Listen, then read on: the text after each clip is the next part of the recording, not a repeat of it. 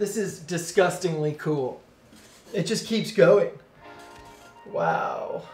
Wow. Well, this is going to be the coolest trend on Instagram for 2020. We should probably figure out how to do this for ourselves.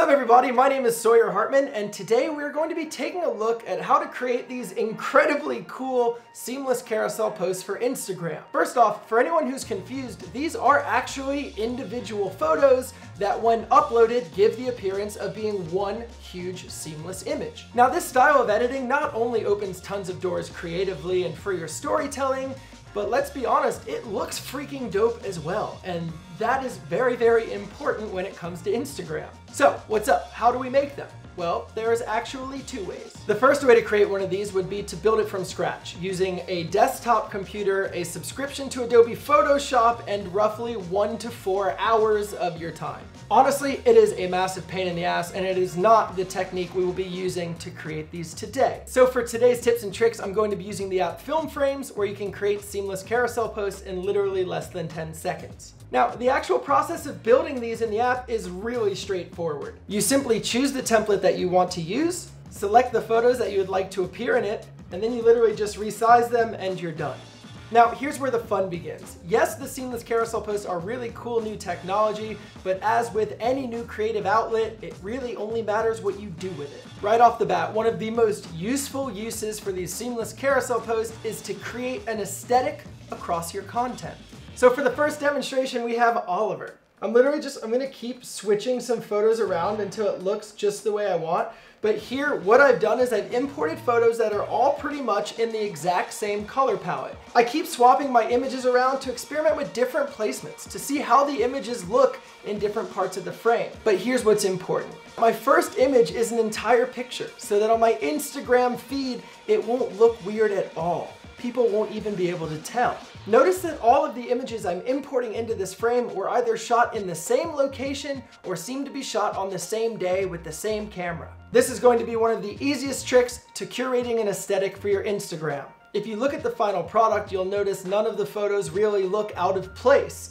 This is exactly what you wanted to do. If anything looks out of place, go ahead and switch it around or replace it with another photo and try again. The second tip that we're going to talk about is actually the exact opposite of the first tip. This is contrast of colors. Now the process is the same. Just choose the frame that you want to use, but this time when you go looking for images, you want to look for images that have different colors. To really give you a strong example of opposite colors, I'm going to choose to use images from sunset and then also images from underwater. This way I have a bright orange and then also that very nice neutral blue. By carefully choosing photographs that contain different complementary colors, when you put them together, it can really create something that looks just incredible. Especially when using some of those seamless collage frames, this method can look incredible because the images are literally pushed up next to each other. The third tip and technique is my favorite reason to use seamless carousel frames, and that is to enhance my storytelling. Now, one of the coolest ways that I've personally seen people use these carousel posts is to go shoot for an entire day or to go on an entire trip and then upload your photos in chronological order. We're actually even trying to design some of these frames for the future that look like timelines because the idea of being able to tell your story in chronological order is so cool if you can do it properly through photographs. The fourth carousel post tip is to use the frame in your actual photography. Take a look at this frame right here. Notice this black border? Well, let's find some photographs that actually go to black on the edge. This way, when we import these images, the photo actually starts to blend into the frame and it becomes even more seamless. Now, this might just have to be something that you play with and experiment with on your own, but as you get better and as you get more comfortable, start looking at your frames beforehand so that if there's any cool opportunities to take photos to incorporate into the frame, you're already thinking that way. Use these frames as creative guides to inspire you, not just as tools to use with the images you've already captured. The next thing we'll talk about isn't even really a tip, it's just start using landscapes again. Photography is a landscape sport. You hold the camera sideways, you take a picture. The only reason we're all shooting portrait now is because of the iPhone trying to maximize screen size. Well, what you can do is this. You could go to the Seamless pack and grab the Landscape Seamless, which splits images into two so it looks like this, and then take the important part of your image and stick it right in the middle so that people swipe back and forth. It not only just looks cool, but it gets people's fingers on your photographs and gets people interacting with your content.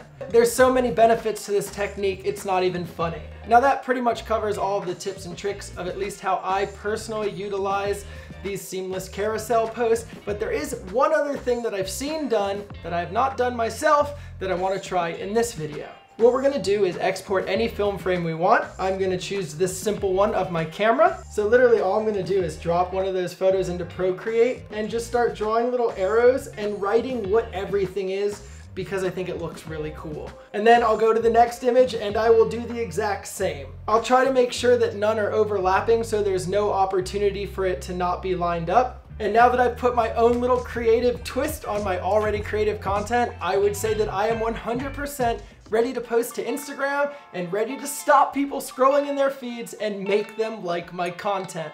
And well, that pretty much wraps it up for me. If you want to check out the app film frames that we've been using this entire video, it will be in the top line of the description. I know the team really appreciates it because that team is me and my buddy DJ and our friend Tim. So from the bottom of our hearts, thank you for believing in us, and we really hope you enjoy it. It's taken a year of our life and more money than I would ever care to admit. I really hope you enjoy it. And I promise I'll work on posting more videos. It's just I have a bad anxiety, and this whole virus thing, it's just like, you know, and if you happen to hear of someone trying to figure out how to make these, send them our way. Tell them about the video or the app, whichever one it is, I don't care. I appreciate you. And as always, before you go, remember, stay motivated, stay inspired, and never stop creating. Just started mowing the lawn. That is good timing. Download film frames. I love you. Bye.